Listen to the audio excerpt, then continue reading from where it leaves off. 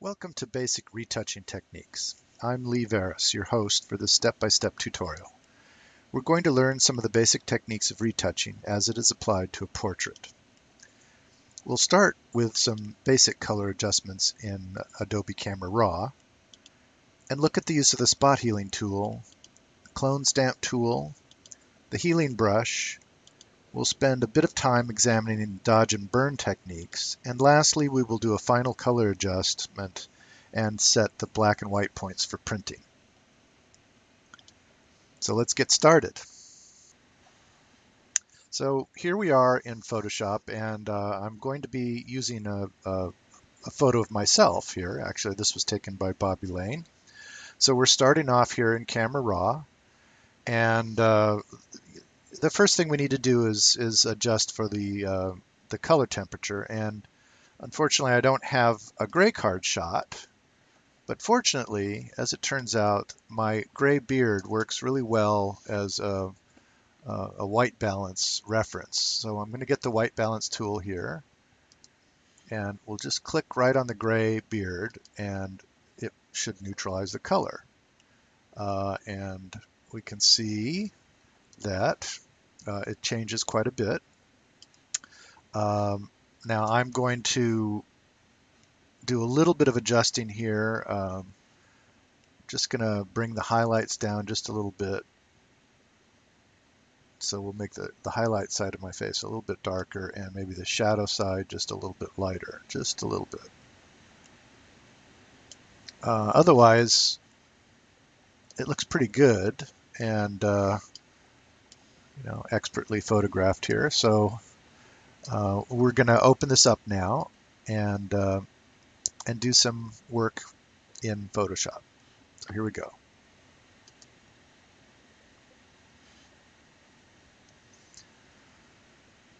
All right, so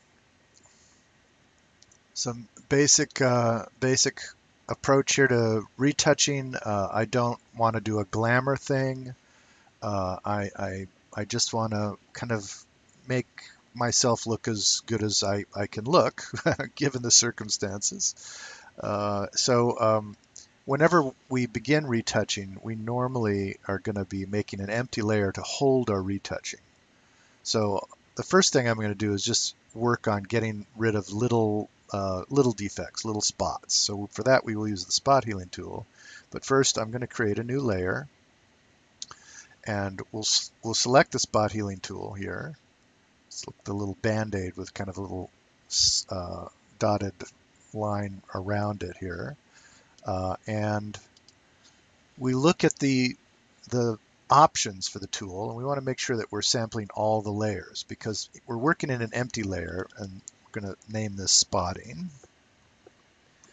And if we don't sample all the layers, we'll be sampling from the empty layer, and there'll be nothing to fix in the empty layer. So we also have a couple of options here. Normally the default is for content aware, and so I'm going to kind of zoom in here and just start working on little spots, and it gets pretty frightening up this close. But so I've got some kind of blemishes here. So the basic strategy here is to just sort of make the spot healing tool big enough to cover up a little blemish that you want to get rid of, and then you just sort of paint across it, and voila, it sort of eliminates the little defect.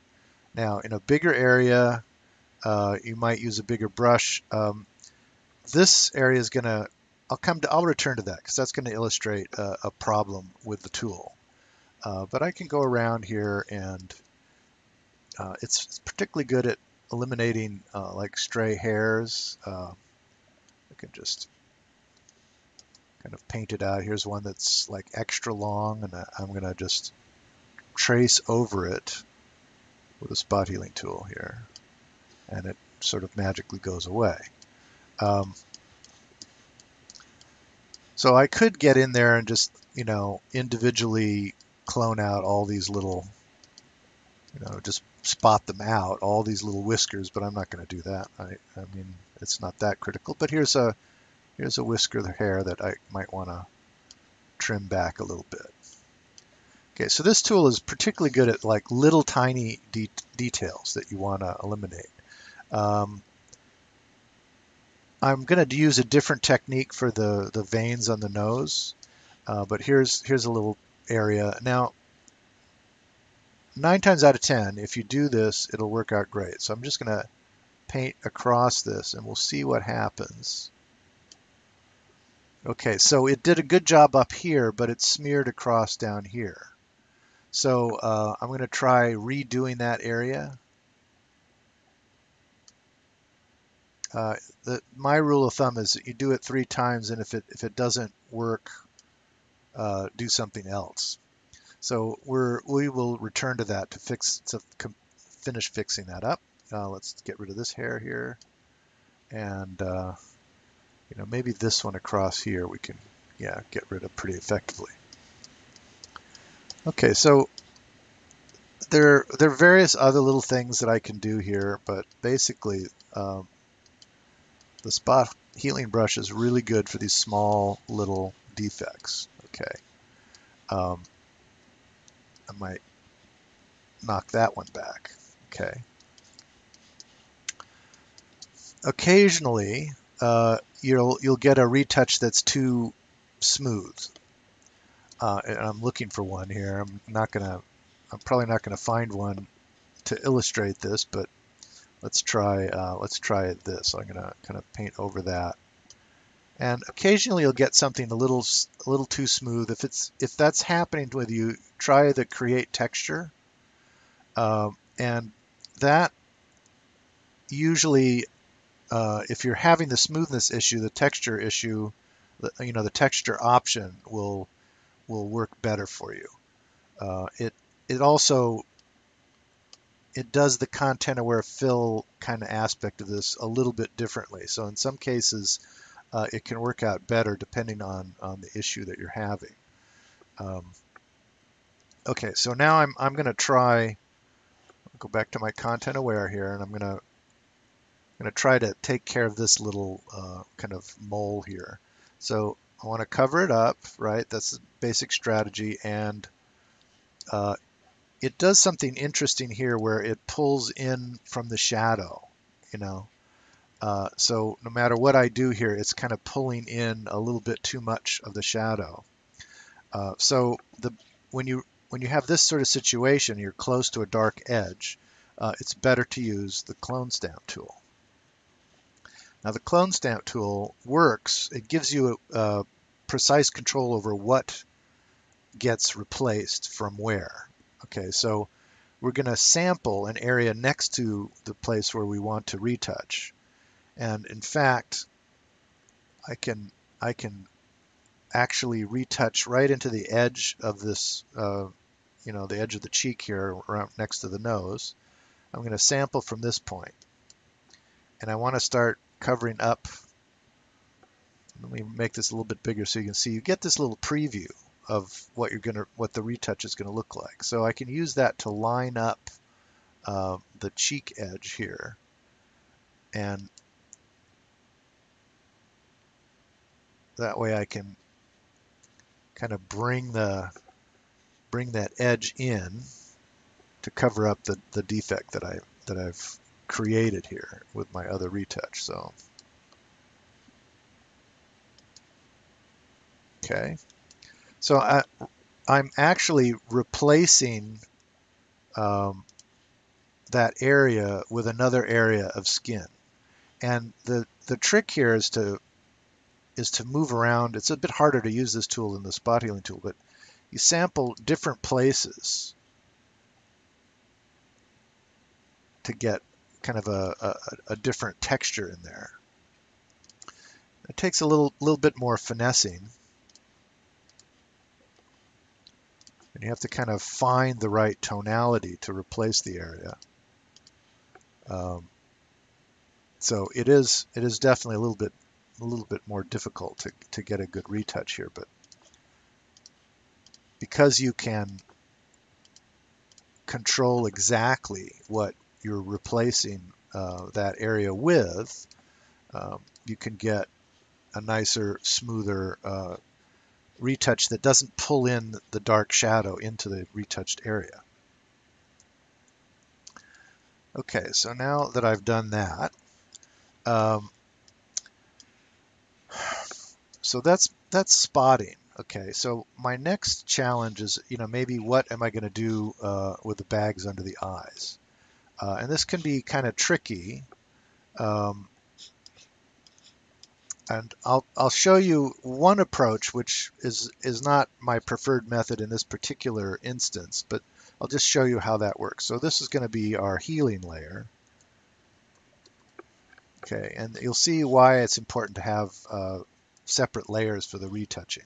So this time I'm going to use the healing brush tool.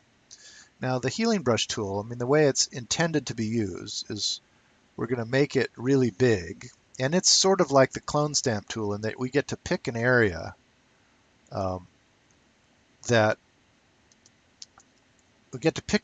we're going to use to replace another area. So I've sampled from over here, and I'm going to place this underneath the, oops, and I have to change. See, it says current layer. If I'm sampling an empty layer, I get nothing. So I want to have current and below. Otherwise, the defaults are always pretty good here. So we're sampling from this area, and I'm going to replace the bags with the sampled area that's down here. Okay, so just going to brush over this, and it looks a little ridiculous. But then magically, when I let go, it sort of blends it in. Now, the problem with this approach is that you can't really completely cover up the bags. It looks a little ridiculous. So having it in an empty layer allows us to kind of reduce the opacity, bring back some of the wrinkles, something that looks believable, right? So I'm using here, I'm at 38% opacity, and I've sort of knocked back that wrinkled area with another bit of skin texture. Now, it still doesn't quite look right to me, and I will probably use a different approach here. But another thing that you can do, and you can see now what, it's transparently sort of knocking back the intensity of the wrinkle, but I've got an area where I don't quite like the way it blends. So I can actually put a layer mask there and use a soft edged brush. And I usually use a low opacity, maybe 10 or 20%, and just kind of brush into the edge to kind of bring, fade that retouch a little more convincingly along that edge. Okay.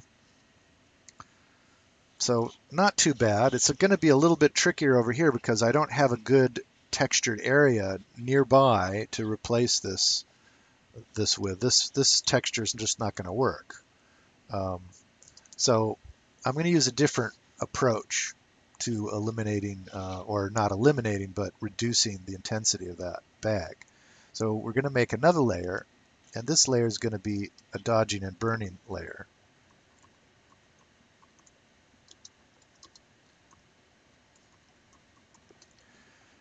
Now the key to using this is to change your apply mode from normal to either overlay or soft light.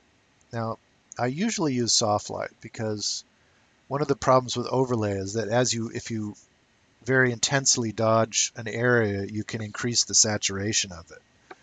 And soft light doesn't suffer from that as much. So the notion here is that we're going to, anything that we want to darken, we will paint into this layer with black, and anything that we want to lighten, we will paint in with white. And we're going to use this at very low intensity. So 10%, or I usually do 5%. So I change the opacity up there. Okay, so let's just take a look at this. So I've got an area here that I want to reduce the intensity of that.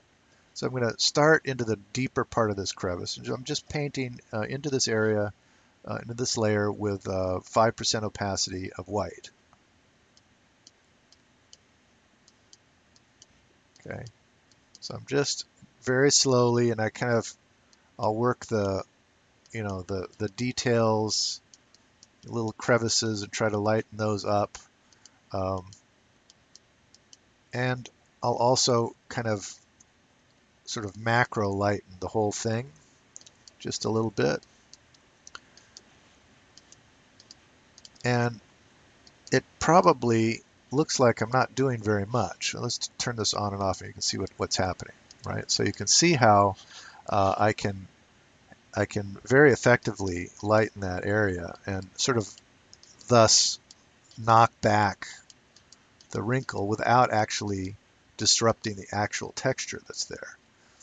And you can get pretty detailed with this, just kind of get right in there. It's always a good idea to work very slowly and not try to hammer this with a higher opacity. And it's just amazing what you can do with this simple technique. So we can get in there and really just sort of knock this back. I'm gonna do a little quick edit here so you don't have to watch me go over and over this area, but I like to work very slowly.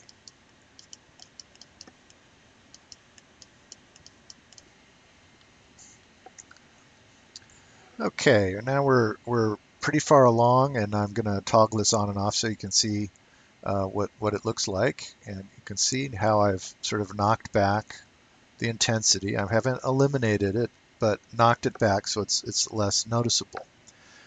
Now, we can also knock back some of the highlights.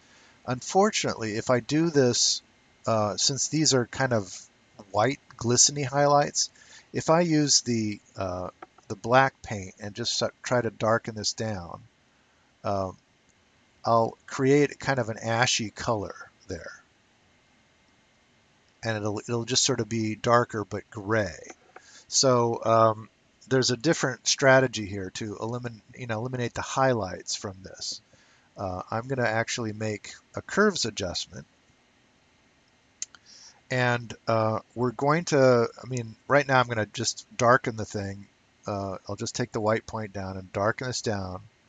But I want these highlights not to just get gray, but I want them to be warm, a skin color, right? So I'm going to take the blue down, and that will make it kind of more yellow. And then I'm going to take the green down, and that'll bring it more into kind of a pink range. Take out a little more blue. Okay, now obviously I'm sort of darkening the whole thing here, and I only want to darken those little highlights, which I'm going to paint in. So I'm going to invert the layer mask here. So Command or Control I will turn that to black. Okay, now I can again paint with white into the layer mask, and it's the same sort of thing. I use very low opacity and just sort of gradually build this up. And I'm just going to get in there and really kind of knock back those highlights. And once you start to have this effect in place, you may want to make an adjustment to the color. So I'm going to work on this for a little bit and then come back and readjust the color to make it blend in more, because I can see right away that I'm going to need to do that. It's still looking a little gray, so it needs a little more color into it.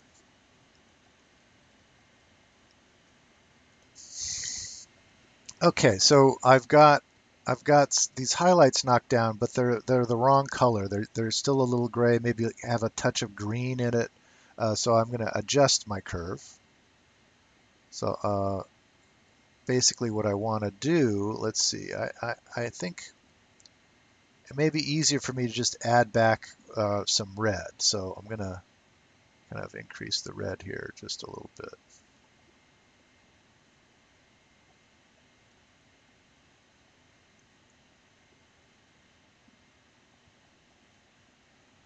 And maybe take out a little more green. There we go. We're starting to get there. Take out a little more blue.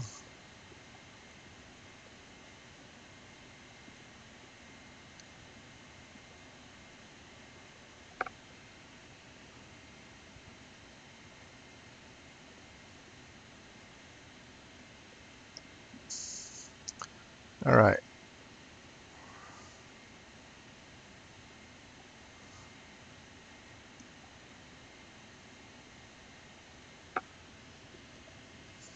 Okay, so that's starting to look kind of a little more convincing. Now that I've darkened it even more, right, to make the color correct, I might have to back off on that just a bit so it's not so intense. Okay, so those are some basic techniques, and again here, I would probably prefer to use the dodging and burning here to take out these, or knock back, I should say, the veins here. So we'll try that just a bit, kind of take them back just a bit.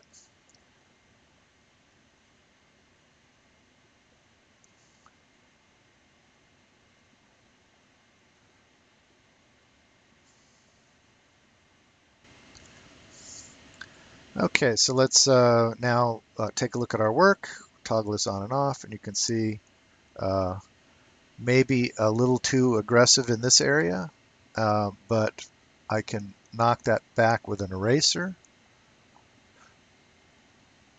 Just a little bit, again, very low opacity, so I'm going to go back to 5% here and just give it just a little bit of a hit to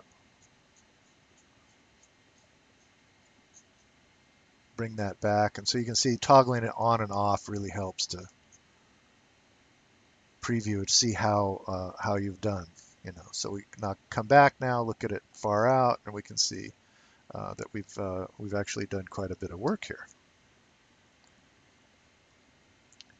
Okay, so again, the goal here not to completely eliminate the texture or change the actual wrinkles, which I prefer to think of as character lines. We're not trying to eliminate those entirely. We're just trying to knock it back just a little bit so it doesn't look, so intense. Okay, now this area up here, we've got a little problem with lint up here, and I'd like to kind of fill all that in, and I'm going to use I mean, I could get in there obviously with a spot healing brush and just get in there and uh, go spot by spot, just kind of knock it back. But that's just going to take forever, and I'm too lazy for that. So I'm going to try a little trick here. Selecting the top layer here, and I'm going to merge all these layers into one layer at the top, a merge visible, but I want to keep my layer structure underneath that. So I'm going to hold down the Option or Alt key and select merge visible. And that places a copy of all of these, the result of all these layers up at the top. So this one is exactly identical. And now what I'm going to do is run a blur filter. I'm going to run blur and surface blur. Okay, it's blur, surface blur. And we'll get the dialog box over here. It's off screen. Okay, so I want to pick a threshold that doesn't blur across the edge as much, if I can manage it, but it's enough of a threshold that all those little lint marks, uh, all the little fine lint things get taken out. Okay, so also, do we need that much blur? We really just need enough to eliminate the lint. Okay, so something like this.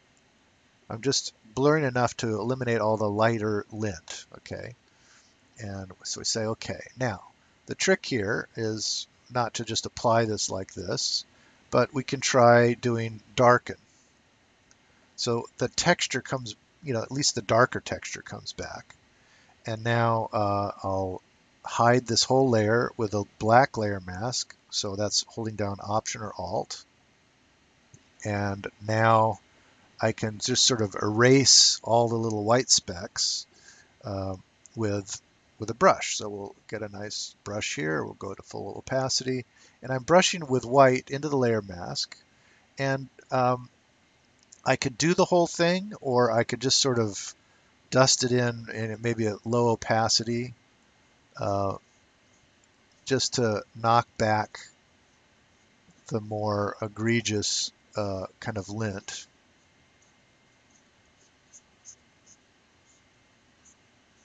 So the blurred image is being applied in darken mode. It makes it less obvious that you've done a blur.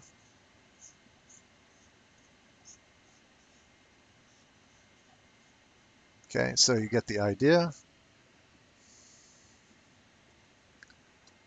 Okay, maybe I work a little bit more detailed. There's a couple of little white spots up here that are bugging me.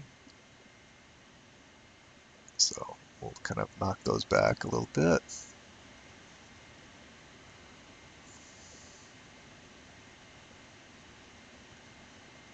Okay. And now what I'd like to do is add a sort of vignetting effect here to kind of finish this up. So the way I do that is I make an empty layer at the top, and we can leave it in normal, or sometimes I'll change it to multiply. But since I'm going to be painting in with black paint, I can leave it at normal.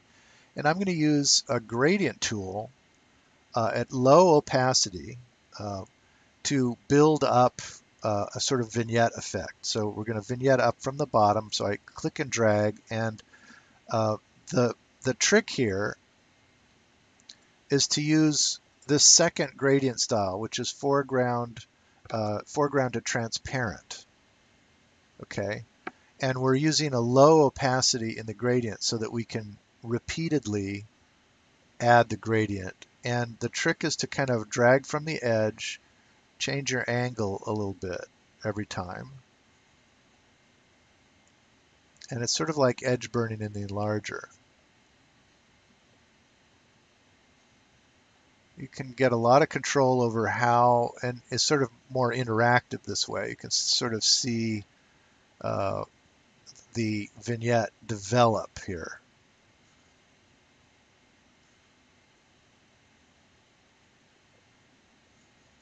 I get a little, it takes a little practice to get good at this, but there you go. Now I have a kind of nice dramatic looking portrait. Okay, the last thing that we need to do, because we're not done yet, the last thing we need to do is determine our black points and white points for printing purposes. So you can't know just by looking at something what what the actual darkest thing in the image is. Oftentimes there's a lot of dark areas in this image, and we have to locate the darkest thing in the image, and then I want the value of that dark area. See, I'm moving the cursor around and looking at my numbers. I know that I have dark areas that are not particularly neutral, and I really want these dark areas to be neutral, the blackest blacks. And they're too dark in a lot of places. 1177 has a red bias and it's too dark. For printing purposes, I found for most ink on paper scenarios, including inkjets, you shouldn't set your black point to anything lower than 15. So 15, 15, 15 is my goal here, but I need to locate the absolute darkest point. In an inkjet printer or any kind of ink on paper, mostly any tone that's darker than 15 will print the same shade of black. So you hit black in your print at about 15, a level of 15. And so we don't want to make our black point 0, because then we've lost the ability to resolve detail from 0 to 15. So when we have a tone in there that should be just one step above black, to give it a chance to reproduce, we want to set our black point to 15. Okay, so first I'm going to identify black and white points. So I'm going to use a threshold adjustment here. So I click on new threshold adjustment, and we can move the slider in the threshold. It tells me where the break point between black and white is going to be. I can move it to the left, and the last thing to wink out will be the darkest thing in the image. which looks like this area right in here is the darkest thing. So I'm going to get my color sample tool. Here, this is my fixed color sampler. So I select that, and I'm going to click into the image where that dark shadow is. And now I'm going to move to the highlight side, and this image doesn't really have a great highlight. It looks like it's the little catch light in the eye. So we're not really going to bother to set a sampler there. I can just read that point later on. So right now I'm going to just throw this adjustment away. So we've placed a point there for our darkest black, and it's at 0, 0, 0 right now. Okay. If you encounter a situation like this, it's good to find another point that's not quite as black. So I'm going to set a secondary black point right here. And the reason I do that is it seems to me that there's a red bias in the shadow here. So I'm going to try to eliminate that. But I'm going to start by bringing this up to 15. And we'll see what happens here. So let's actually first check what that highlight value is. It's specular highlight, and chances are it's going to be pretty close to 255. It's almost there, and it's not worth changing. It's high enough that it's just not worth changing. Because if I change it, it's going to affect the highlights in the face and the beard and all that kind of stuff. So, but I do want to change my black point. So I'm going to put a curve on here.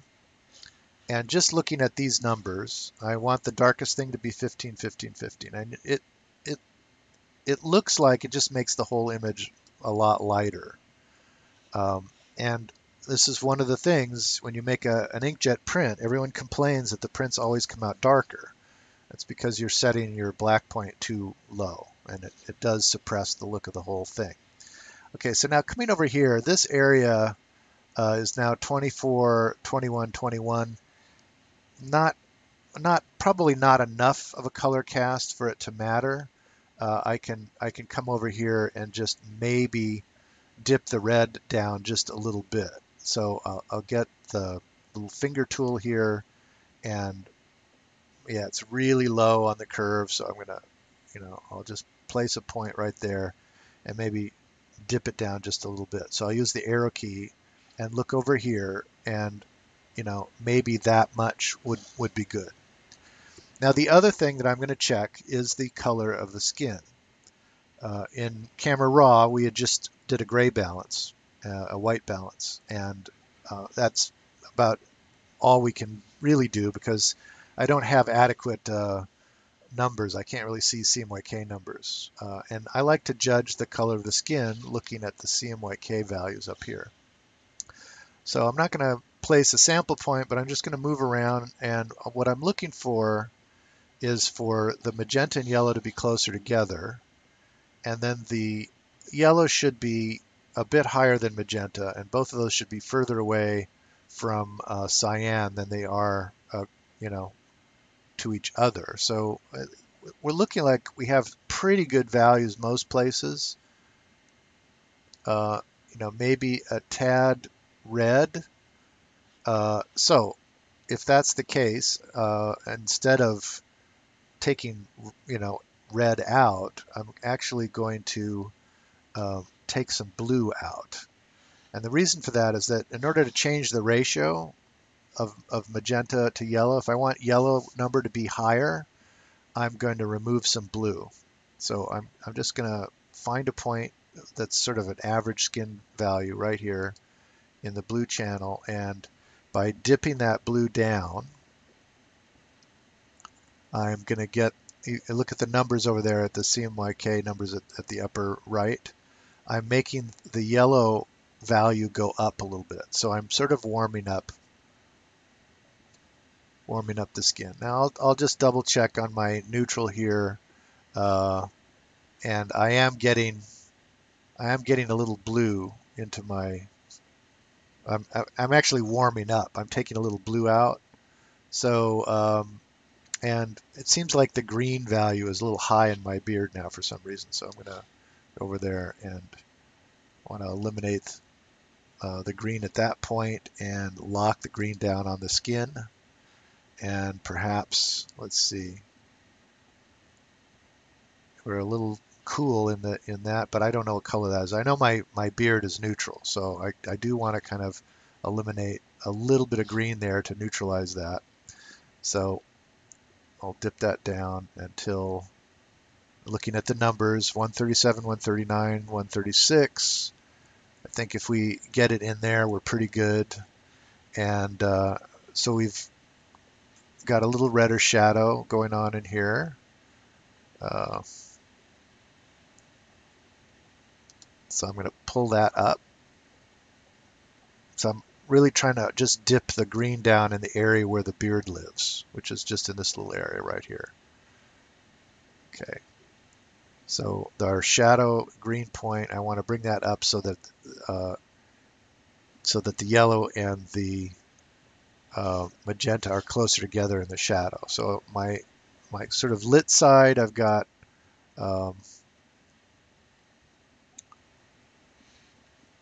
got a little too much magenta, so I'm going to let this come down a little bit. Nope, that's doing the opposite. Bring that up. Okay, so this ended up being a little bit more complicated color correction, but you can see what happens. The shadow doesn't look so severe when we change the black point. Okay, so our black point, again, darkest thing, 15, 15, 15. We're trying to keep things a bit neutral in the shadows.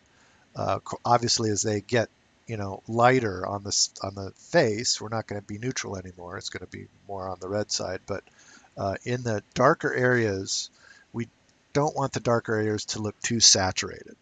And sometimes we have to do all kinds of different tricks to make that work this way. I think I still have a little more red in the skin than I'd like.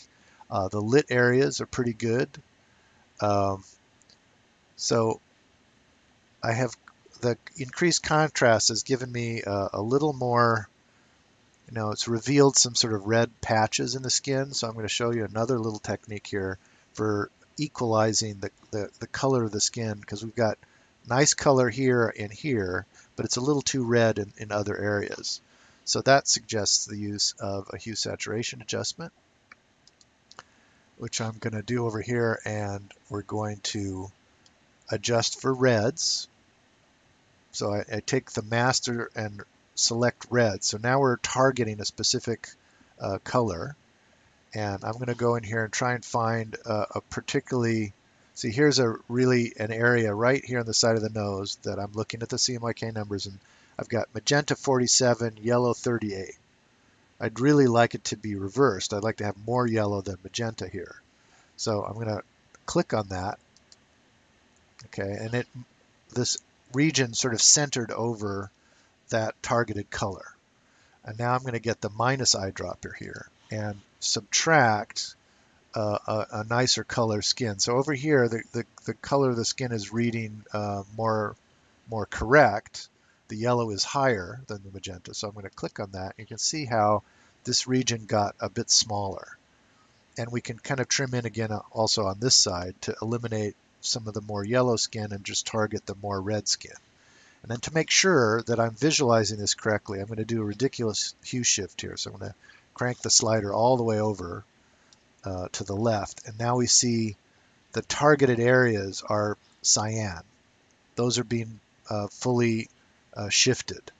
The other areas are sort of ramping off into other colors. And if I can pull in this little side here, I can get it so that it comes off the better color skin completely. Okay, so now it's peeled off the correct colored skin, and there's a gradual transition to the more intensely red skin. So what we do is we come back to the center, and then I start nudging this over to the right, and all the while looking at the skin color, and I can see that now my red patches are more or less eliminated. Turn the eye on and off. You can see what's happening. I got a little bit of red in the nose and in other places, and now that eliminates it. The only thing I want to do is bring back the color of the lips a little bit. So I have a layer mask there. I can paint with black into that layer mask to hide the adjustment here, which is equalize the skin color. And I don't necessarily want to bring back all the red in the list, just a little bit, just to make it look realistic. And sometimes sometimes this can be overdone and it just looks a little too monochromatic. So I might back it off and allow for just a little bit of natural color variation to show up. Something like that. Okay. So there we are. And let's see what we looked like in the beginning here. Look at my whole layers here. I'm going to go down to the bottom layer and we'll solo that by sort of option clicking. Hold down option or alt and click on the little eyeball here. Okay, so that's what it looked like before. That's what it looks like after. And it looks a bit hazier, right? Because we've raised the black point. But if your intention is to print, you have to do that. If you're not going to print, we can just turn off that curve adjustment. And that's what we look like right now. Okay, thank you for watching.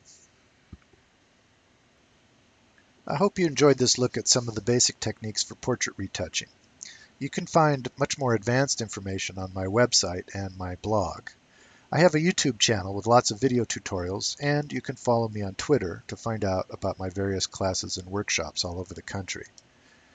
I have 2 books in print available on Amazon in Kindle as well as paper versions, Mastering Exposure and the Zone System for Digital Photographers, and my bestseller, Skin, the Complete Guide to Digitally Lighting, Photographing, and Retouching Faces and Bodies. I also have a comprehensive course on photo illustration, masking, and image compositing. And that's online at udemy.com. 9 hours of step-by-step video tutorials with all the work files for download.